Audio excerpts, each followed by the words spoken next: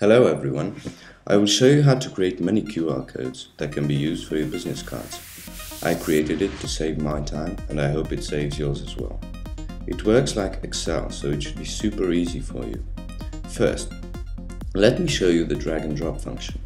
It requires a vCard contact you can get from the Contact application or Microsoft Outlook application.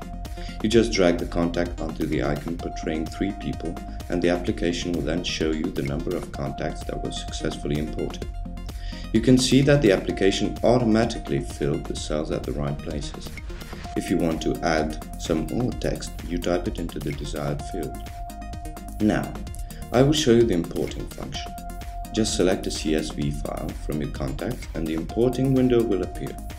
You can get a CSV file from Outlook, Excel or Google Docs.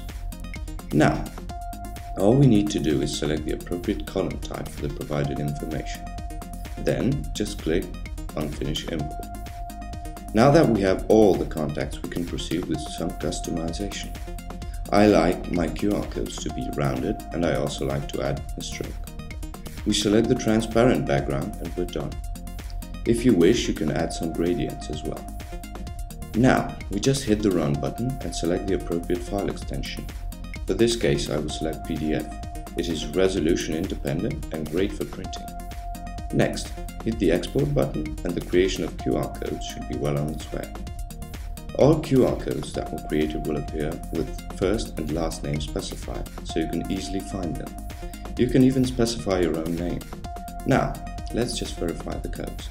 Now it should work like a charm. You can try this for free with Contacts to QR demo. Thanks for watching.